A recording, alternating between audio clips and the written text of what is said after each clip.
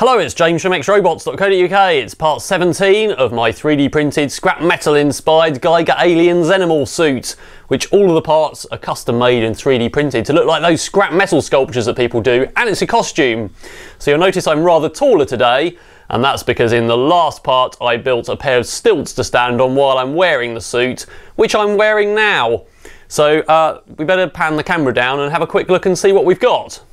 So just get my mic cable out of the way, but basically I made these stilts, which are based on Digitigrade legs. So basically the aim is that my heel faces upwards and my toe points down, and that's a bit like a dog's leg or something, and basically an animal which walks on its digits. So they're not quite as extreme as some, and they're actually fairly comfortable. I've got shoes bolted to them so that I can stand up, and I would typically walk with my legs bent, but I can stand up straight perfectly well if I want and balance really well. So someone commented that they're sloped, so doesn't that push me over? But no more than women's shoes, so that's fine.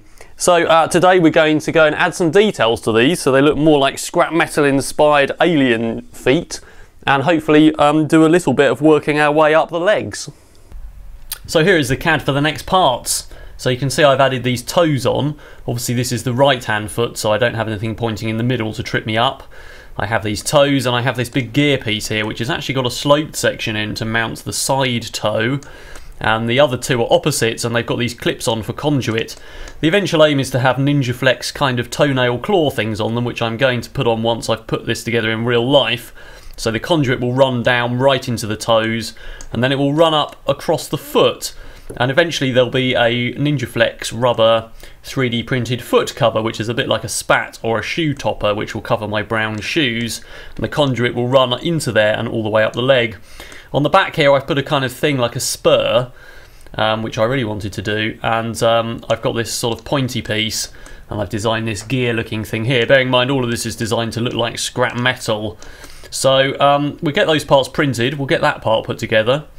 I'm pretty sure I walk with flat feet in these, so I'm not too bothered about the toes sticking out, but obviously the claws on the end will be rubber anyway in case I kick something. So let's get that assembled and then we'll do the next part.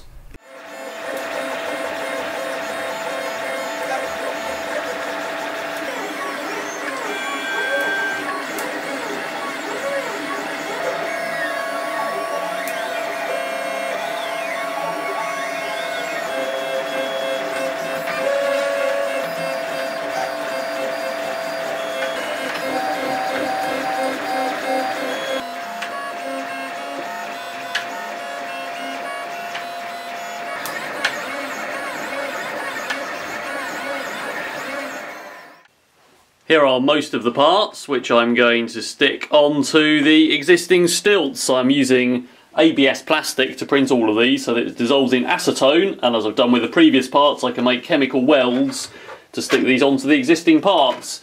So I better get sticking. I decided my spur parts should go on at different angles, so the outside ones are higher than the inside, and I've done that obviously so they're mirrored. So I think that looks pretty good. Let me get on and stick the toes on. The last outer claws there are just being clamped while the acetone goes off, and I suppose we should do something about designing some sort of toenails for it. I need some sort of claw on the end of those because I've designed them with flat tips. So the plan is to make Ninjaflex rubber claws which go on the end. So I've done two here in this gold colour, and obviously there'll be a third one on the third toe. And the plan is that those have a hole in there which allows the conduit to run down through that conduit clip which comes down from the top of the foot and go right into the claw on each one. So obviously those are opposites with a hole on the outside. So these parts have a slot in, so I can just glue them onto the ABS part there. So I'll have to print these in Ninjaflex with support material, which does work quite well, and I need to print 6 of them all together.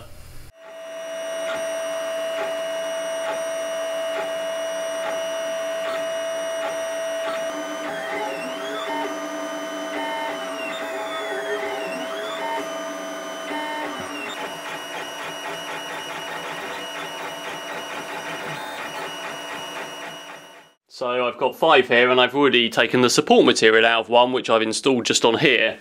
So if we grab that, we can see that it's quite a clean print once the support material's been taken out, and I've got that hole there for the conduit to go through, and I just need to glue those onto the toe pieces there. So support material works okay with Ninjaflex. It's extremely tough and quite hard to pull out, so I tend to use pliers. And then it removes quite easily, so it's going to take a while to clean those up. It's a lot easier to get the support material out than it is with rigid pieces, because Ninjaflex is so tough you don't have to worry about breaking the rest of the piece. So I'll have to strip those down, get rid of the wispy ooze bits. I could have made these cleaner by printing them one at a time. Obviously I printed all 6 at once, so there's some ooze where the nozzle has gone from piece to piece.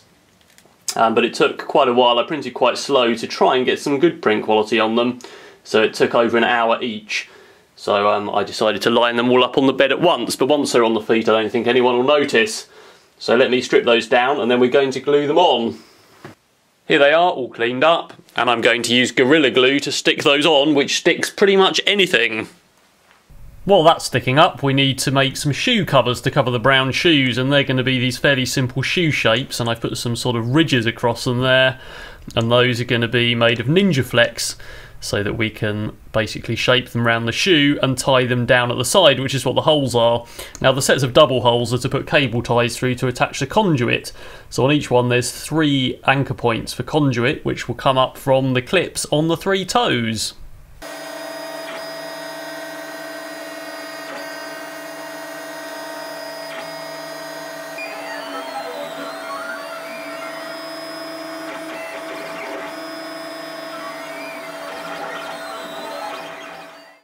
Those are printed, here they are, so nice shiny Ninjaflex.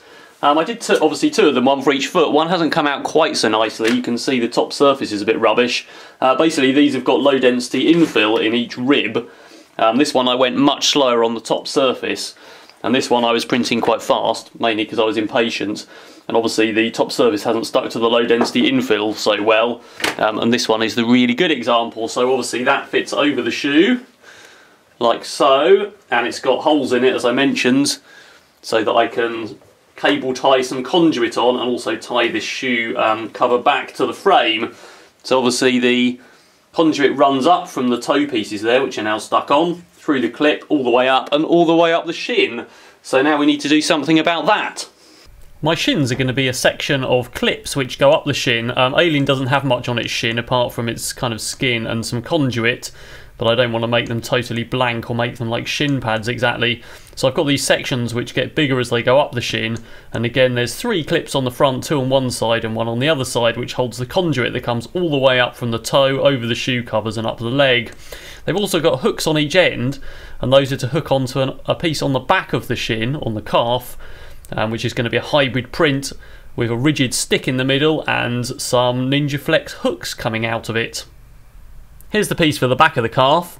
This is going to be a hybrid print with dual extruders, so the blue part is the rigid ABS, so we get this stick that's it's quite thin, so it's going to be a little bit flexible, which stretches up the back of the calf, and that means it keeps these bands, which are Ninjaflex, it keeps those at the right spacing. So that means that they will effectively hold the front of the shin and hold the other ribbed parts at particular spacings, and obviously they'll wrap round the back of the calf because it's made of a flexible rubber material. So let's get all those parts printed out and try and put the whole thing together. That print is well underway, it's done all of the Ninjaflex, and now it's working its way up just to do the ABS hooks on top that the conduit goes into.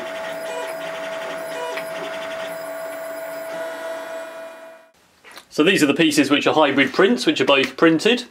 So they're looking pretty good. Unfortunately I made them slightly too short to reach all the way around the calf, so what I've actually done is attach some cable ties to one side, which will be on the inside, and it also makes them much easier to hook on. Obviously we've got the clips there for the conduit, and these things can bend round, and they actually grip onto the other pieces, which I've got just here, which you can't quite see, but we'll put that together and try and wear it and walk around and see what it looks like. Alright, so here they are. So blue jeans aren't the best clothes to wear. Obviously I will have a black skin-tight suit, but I'm not going to wear that without the cod plate, as with all of the other costumes that I've made. So, yeah, I think I feel pretty much like Alien.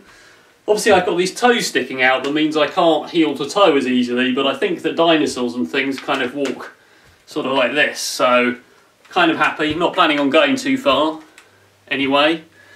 The only thing I've kind of realised is that my spurs might get caught on my tail, but if I crouch and walk enough like an alien, they're fairly far apart, and the tail of course is only going to twitch at the bottom, so hopefully it will go straight between them at the top and that will be okay.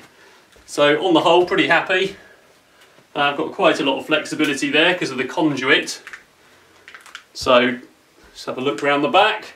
Obviously I've got these bits of conduit running here, and I was going to run those down into the heel, and I still need a bit more Ninjaflex or something to cover the back of this brown shoe, but I really want the flexibility. There's quite a lot of stretch there, so I'm ending the conduit at the back of my heel there. Obviously I could slot some more in, perhaps a big loop, which would come round and up into the spur or something. That could happen, but these are just clipped in for now, so I will be doing more details. Obviously the conduit here doesn't go anywhere, it will go into a knee piece, and then more conduit will come out the top of the knees up the thighs, so in fact these sort of boots are separate and they can be removed. And obviously I've got the row of cable ties down the inside of the leg there, and on the outside the Ninjaflex is clipped straight onto the 3D printed shin parts. So there we go, so just give a bit of a spin. Feeling quite a lot like I'm a scrap metal inspired alien cowboy type of thing. So yeah, pretty happy with that. So in case you're wondering, these are actually quite practical. Probably going to hang out in them for a bit, maybe drive to the shops and pick up some food in a minute and see what the other shoppers think of them. So yeah, but that's all I've got time for this time. So next time I'm going to work my way up the thighs, or probably from the cod plate down. Haven't really decided. I'd really like to be able to wear the suit, even though it's not complete yet and there's lots more details to add. So don't forget to subscribe to my channel for updates on this project and other projects.